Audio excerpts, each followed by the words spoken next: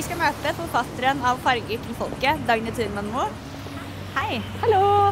Hva handler boken om? Boken min handler om hvordan du kan bruke farger i hjemmene dine, både innvendig og utvendig, og i garderoben din. Hvor er vi nå? Nå er vi i Oslos fargerike nye bydel, nede ved Operaen, der hvor Barcode og Sørenga ligger. Hvorfor er vi her? For å se litt på det fargeløse, egentlig. Hva syns du om det? Jeg synes det er trist. Litt stusslig. Du ville gjort noe annerledes? Ja. Hva da? Mer farger. Hvorfor det? Fordi da blir det hyggeligere og koseligere og mer vennlige bymiljøer. Hva gjør mangelen på farge? Det gjør at bymiljøene våre virker litt sterile og kalde og industrialiserte, og også faktisk ganske uvennlige. Har du et eksempel? Vi kan bare se her da. Se på dette bygget og dette bygget. Her er det steingrått. Det ser ut som en slags sånn teknofjell fra fremtiden. Hvordan burde den vært? Hva sa du? Hvordan burde den vært?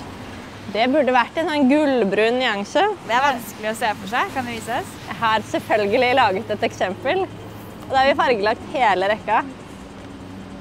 Har du en favorittfarge? Ikke egentlig alle farger. Det er en du liker bedre enn andre.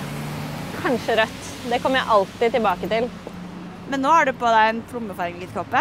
Er det en favoritt? Ja, det er en kjempefavoritt. Og grunnen til det er at det er en farge som alle kler. Uansett om du har blå eller brune eller grønne øyne, så ser du dritbra ut med plommefarge. Så du anbefaler folk å velge farge etter øyenfarge? Jeg gjør det. Men er det mange som gjør det i dag? Det er egentlig nesten ingen, og det er litt rart, fordi øynene dine er et av de viktigste kommunikasjonsmidlene du har. Og jo bedre de syns, jo bedre får folk med seg hva du sier. Så du syns at folk bruker for lite farge?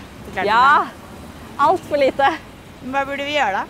Vi burde kle oss etter øynene, lære oss mer om hva vi kler og hvilke farger som fremhever øynene våre, og det står det jo da selvfølgelig mer om her.